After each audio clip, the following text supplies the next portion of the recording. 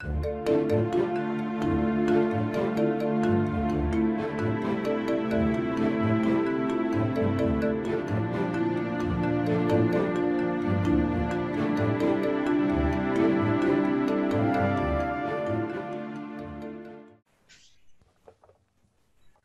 everybody, and thank you, Jim.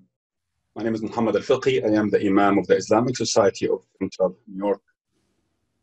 I just wanted to say that I want to live in a better world. I need to live in a better world. I deserve to live in a better world. So do you. But who am I to make this world a better place?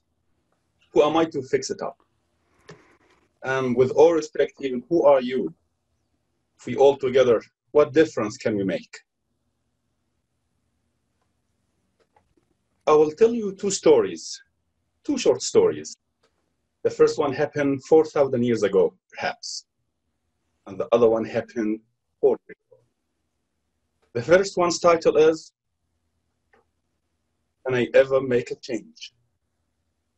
And the second one's title is, Sure You Can. These two stories are always relevant, and more relevant in particular to our current times. So the first story,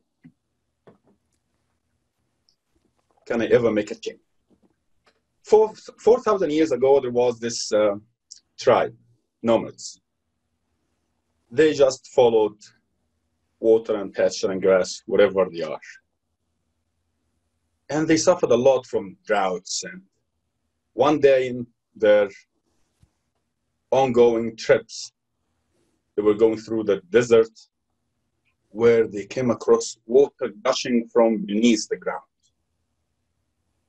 And that was amazing, in the middle of the desert, to have that source of water. And the chief of the tribe suggested a kind of career shift with the whole tribe. But you know what? Let's build this as a big, beautiful green oasis. Let's learn agriculture, and so they did. They lived there, and they started cultivating olive trees.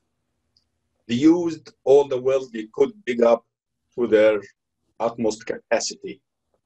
And for generations, they lived in peace and love in their oasis. Of course, in the very beginning, an average family owned maybe around 100 acres, but through generations with inheritance, and they ended up with a family might have an acre or even less of olive trees. Harvest time, they sell their olive, and they make oil as well, and they sell their pure oil, which was loved by cities and towns far away and around. They always come in harvest time to buy olive oil. One day, the chief's daughter got sick. A beautiful young lady, engaged to be married, loved by everybody. But she got sick, seriously sick.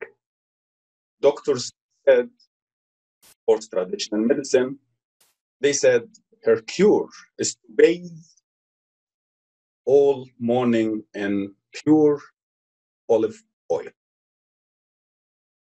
And he said, this morning or she will die. Everybody owned few trees, and the chief couldn't but ask people and send everywhere, please, we need your help. We need your help, all of you. And he ordered the blacksmith to create a huge tub, and he put it on the outskirts of the oasis and said, please, every family donate 1 spoon of olive oil. Go overnight. Let's fill this tub in the morning and heal my daughter. Night went on. In the morning, the chief and his assistants go with their horses to pull, hopefully, the filled tub back to his house. To their shock, the tub was empty. There wasn't one single drop of olive oil there. The man went crazy. What happened? His people are so generous and kind and caring and giving. But what happened? There wasn't one single drop. You know what happened? What happened is everybody said to themselves, what difference my spoon of oil would make? And everybody will go, why should I? What difference can I make? I wish I could tell you that they were ashamed and quickly they collected the oil and the young lady healed and got married and lived happily ever after.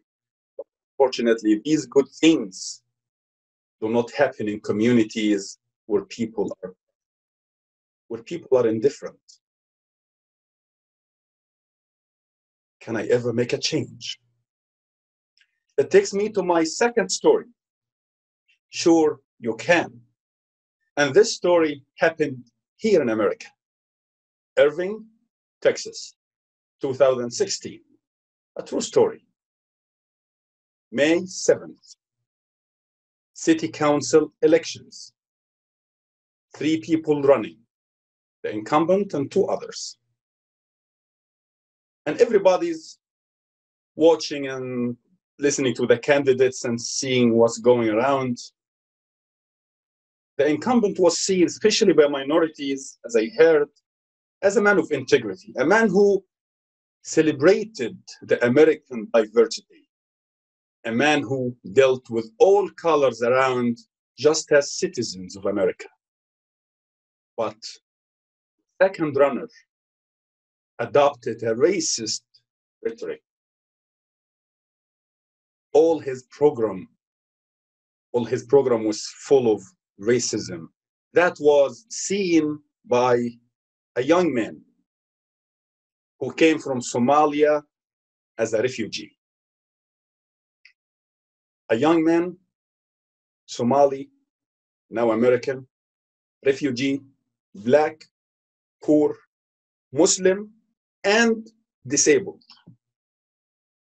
You can't imagine the layers of oppression this young man suffered from. And to the top of that all, now he had to listen to this candidate. That hurt him a lot. And that young man decided, I will not let this man run our lives. I will not let that man take lead. And in a community never that into elections, that young man, the disabled, black, once refugee, Muslim, poor, American, asked his mother, Mommy, drive me tomorrow. I want to cast my vote. That was like amazing. In this community, people are not into elections very much. In the morning, his mother drove him to the